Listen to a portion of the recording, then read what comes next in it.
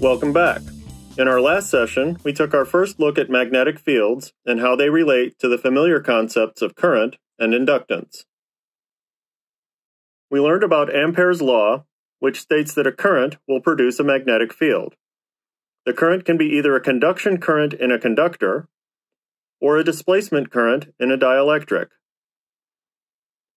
We also learned about Faraday's law of electromagnetic induction, which states that a time-varying magnetic flux through a loop will induce a potential in that loop, also known as an electromotive force, or EMF. In this session, we will apply these principles to analyze and calculate the inductance of different configurations that you will see quite often.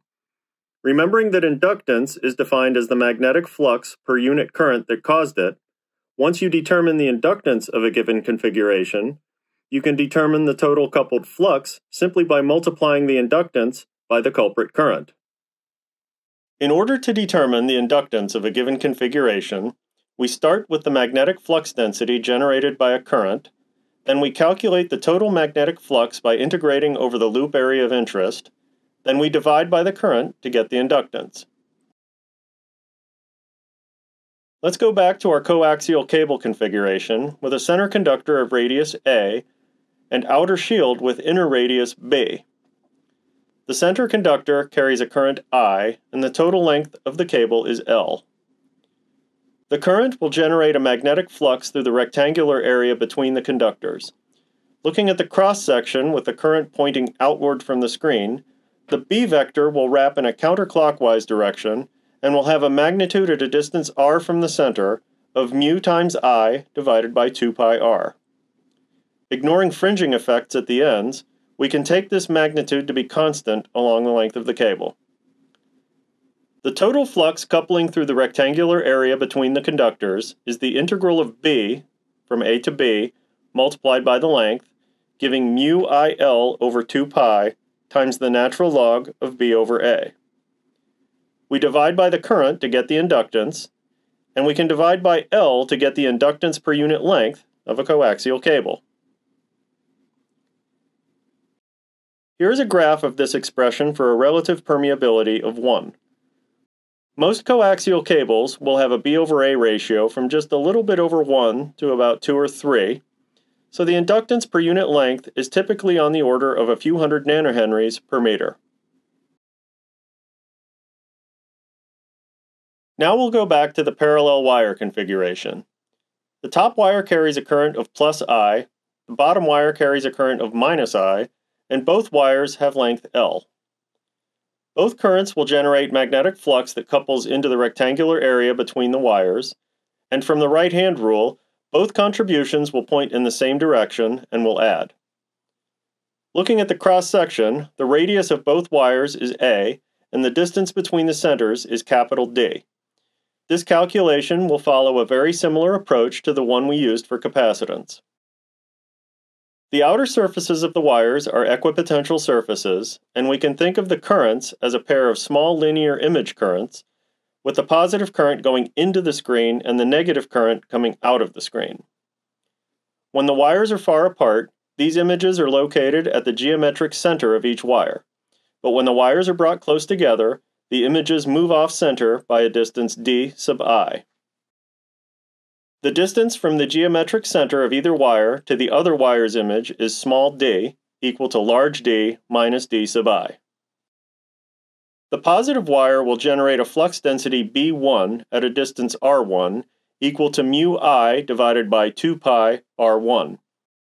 The flux phi1 from the positive wire is given by multiplying this expression by the length L and integrating r1 from A to D, giving mu IL over 2 pi times the natural log of D over A. By symmetry, the flux generated by the negative wire will have the same magnitude and it points in the same direction due to the right-hand rule. The total flux is the sum of the two contributions, canceling out the factor of 2 in the denominator. We divide by the current to get the inductance, and we divide by L to get the inductance per unit length of mu over pi times the natural log of small d over A.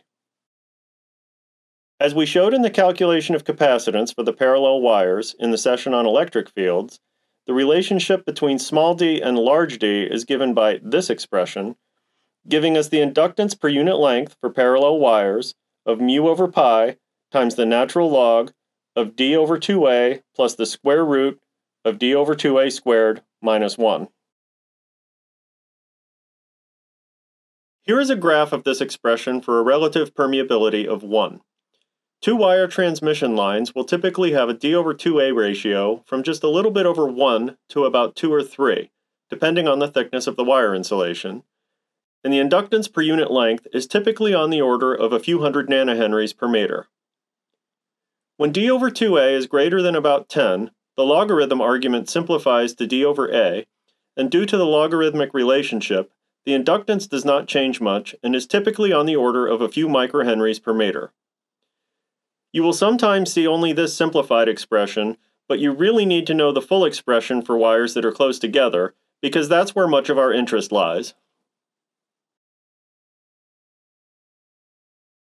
Now we can look at a wire with radius A at a height h above a ground plane, which is the configuration we used in our demonstration. Here we can make use of the method of images.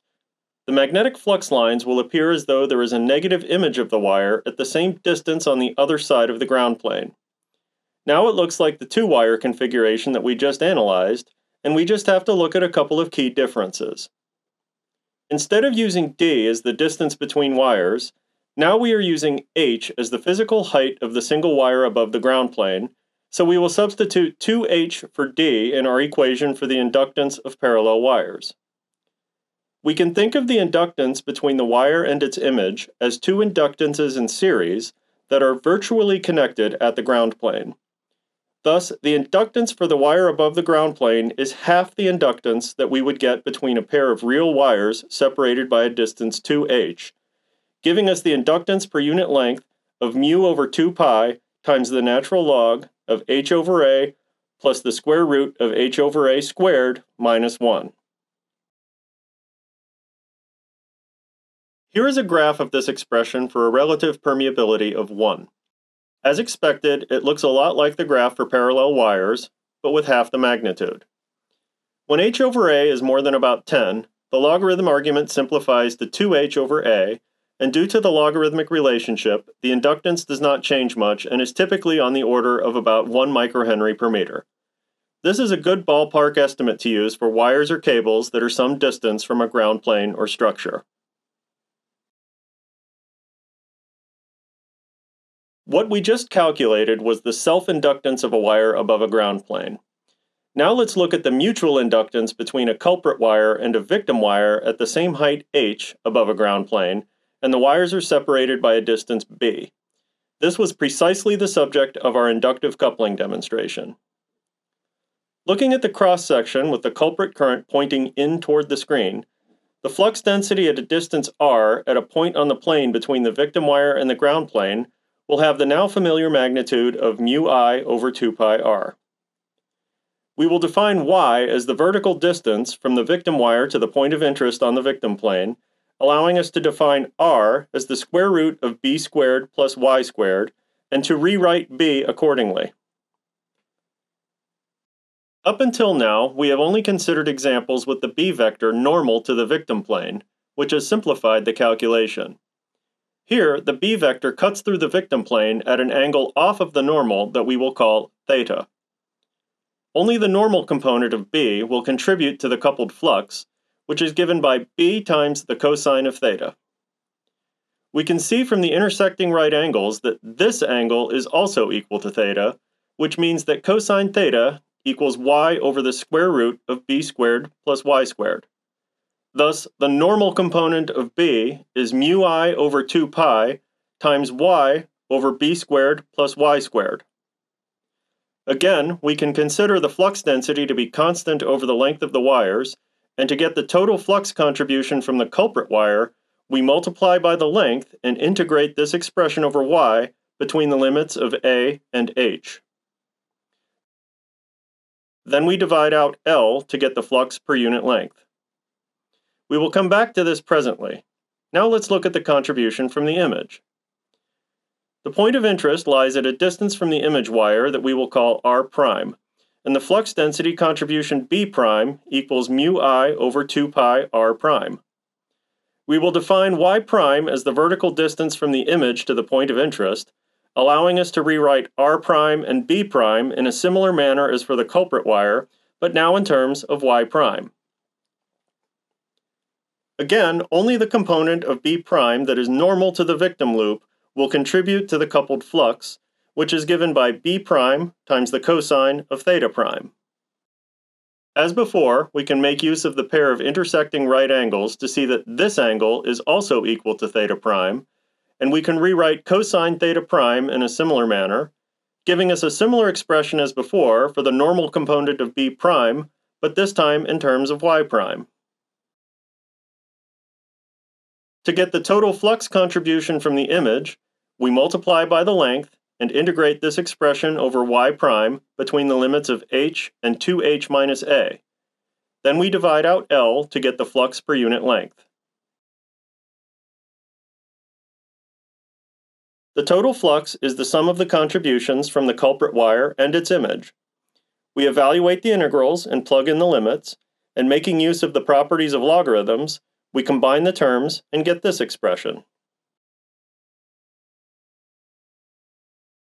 We divide out the current to get the mutual inductance, and we can divide both top and bottom of the logarithm argument by a squared to put it in terms of the ratios b over a and h over a. Here is a graph of this expression for a relative permeability of 1. It's plotted as a function of b over a for different values of h over a. In our test configuration, the wire radius A was about 0.5 millimeter, and the wire separation B was a few millimeters, giving a B over A ratio of about 6. The height H was about 5 centimeters, giving an H over A ratio of about 100, shown by the purple curve.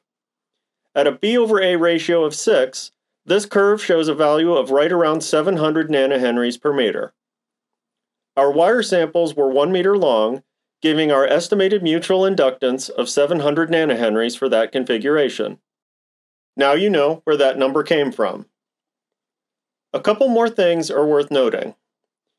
Of course, separating the wires and increasing the B over A ratio will reduce the mutual inductance, and therefore the coupling, between culprit and victim, and it's clearly a good idea to put as much space as possible between noisy culprits and sensitive victims. However, just getting the cables closer to the ground plane and reducing the H over A ratio will also significantly reduce the mutual inductance. Remember that with inductive coupling, you are not coupling directly to a conductor per se.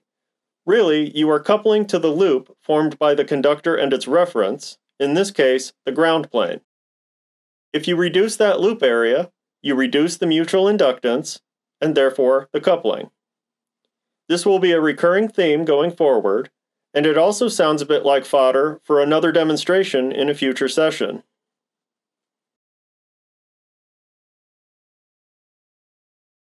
Now you've learned the basics of electric and magnetic fields. In upcoming sessions, we'll talk about how they come together to form electromagnetic waves, and we'll also discuss what you can do about them. Ciao for now.